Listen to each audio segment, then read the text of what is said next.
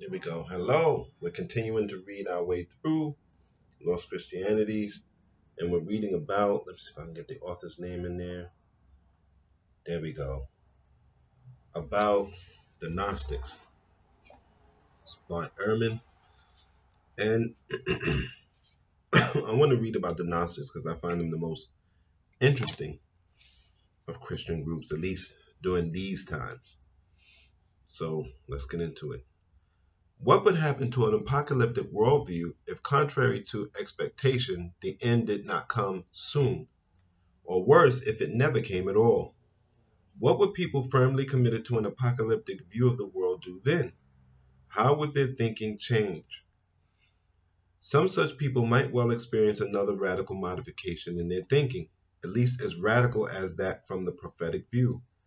God is causing suffering. To the apocalyptic, God's enemy, the devil, is causing suffering. Both of these earlier views presuppose that the world was created by God, who is the good and all-powerful divine force behind it. But if these views are called into question by the ongoing realities of suffering in the world, what then?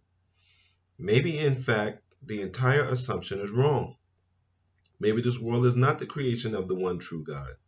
Maybe the suffering in this world is not happening as a punishment from this good God or despite his goodness. Maybe the God of this world is not good.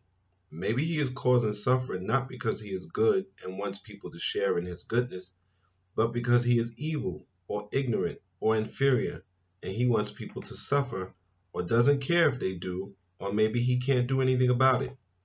But if that's true, then the God of this world is not the one true God. There must be a greater God above this world, one who did not create this world.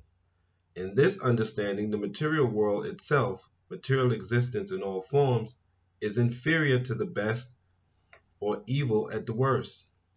Inferior at the best or evil at the worst.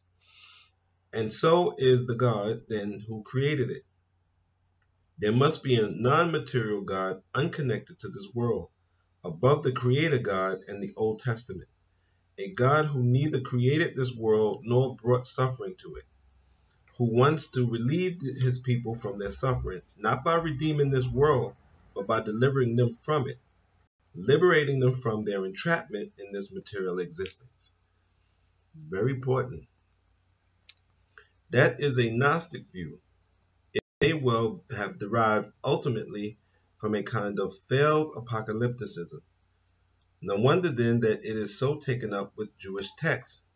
It derives from a Jewish worldview, and no wonder that in its Christian forms it gives such a central role to Christ, reinterpreting him away from his own apocalyptic roots.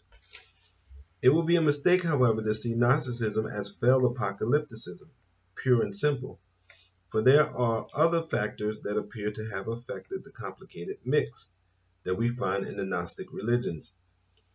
Here I will mention just one other. One of the most striking features of Gnosticism is its radical dualism, in which the material world is evil and the world of the spirit is good. Where did this idea come from? Some readers are immediately struck by the parallels to certain kinds of Eastern religion, and there may be something to that connection. But scholars of antiquity are usually struck even more by the similarities to other philosophical notions known from the period, especially among thinkers who stood within the Platonic tradition. Plato, too, had emphasized a kind of dualism of shadow and reality, matter and spirit. And there were a number of philosophers from the first and second centuries of the Common Era who expanded Plato's views and developed entire cosmologies, explanations for our world, that were dependent on him. These thinkers are usually called Middle Platonists. To differentiate them from the older Platonists immediately following Plato, who died in the 4th century BCE, and the even better known Neoplatonists of the 3rd and following centuries CE. So we'll stop there. And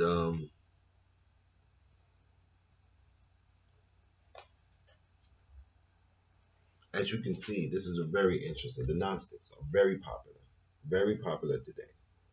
For one thing, it gives us, it fulfills our desire to learn and know because we really want to study. I know some people say, oh, I hate studying, I hate reading. No, you don't really.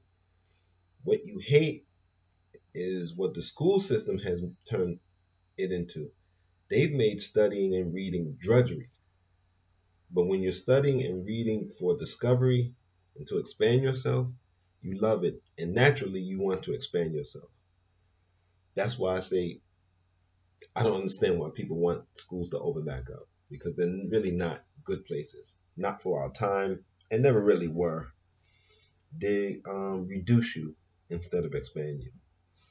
So um, I hope they never open again, and we just keep studying the way we want to expand ourselves. Until next time, thank you for your support, and I ask that you take care of your mind, take care of your body, and please be safe.